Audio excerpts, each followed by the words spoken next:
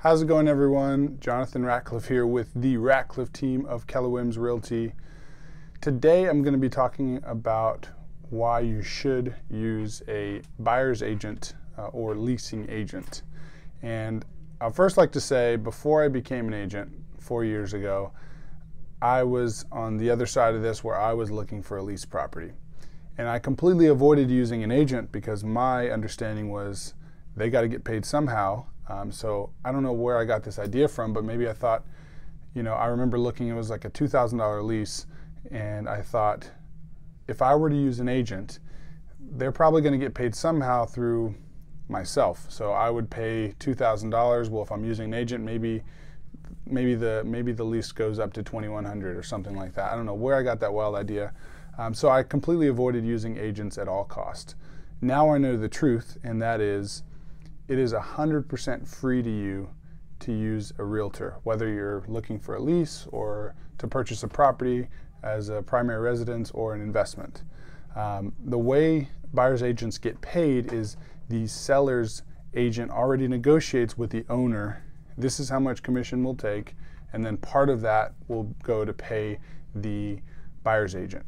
So just know that it's 100% free to you to use a buyer's agent or leasing agent, so you might as well do it. 2, you are going to get the education from that buyer's agent on the contracts, and they're going to make sure to protect you throughout the entire process. They look at these things every day. A good agent should know the contract, all the ins and outs of it, and they're going to know what points are critical for you to be aware of, so that, again, you're protected throughout the process. And that's probably the most important thing of this. It's easy for you to go nowadays on Zillow, Trulia, Redfin to find a home. Although those are not the best resources to find one, it's easy to go and find something you like. But what you can't do is, understand, learn, and know the entire ins and outs of the contract and what's best practices. So that's where they're going to help you. Now let's go back to what I just mentioned in the best resources. A good realtor is going to have the best resources. It's not just about using those third-party sites. The MLS, the multiple listing service, is where all the realtors put their listings. And then that gets syndicated out to those third-party sites. So, of course, your realtor is going to have access to that MLS, and that's going to be the most raw data. That's the hub of where it all comes. So that's the most accurate data, and it's updated, I think, every 16 seconds or so. Also, they're going to have access to off-market properties, things that you don't see on any site, things that they just hear about within the office. Like, for example, myself, I'm in an office with over 900 agents.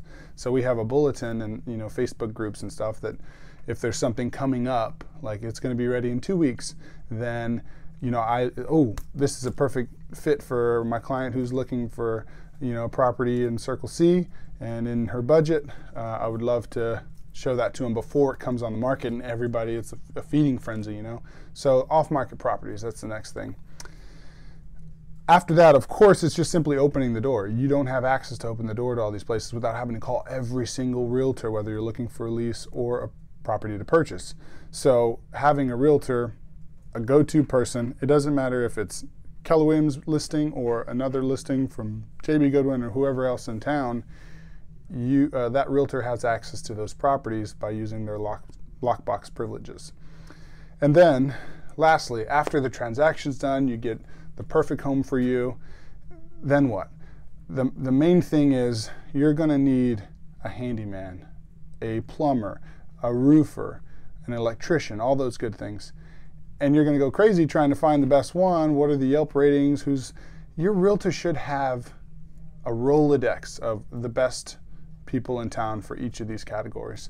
I know I personally keep a huge list, and when someone says, hey, do you have a carpet cleaner or a house cleaner or whatever it is, I got a long list of those people, and if the first one's not available, I got 2 or 3 backing up that. So that's and I got this question asked to me actually earlier this week by my cousin. He said, and this is my family, and he wasn't trying to put down what I do, he was just simply asking, like, why should I use a buyer's agent? I live in Nebraska, like, tell me the reason.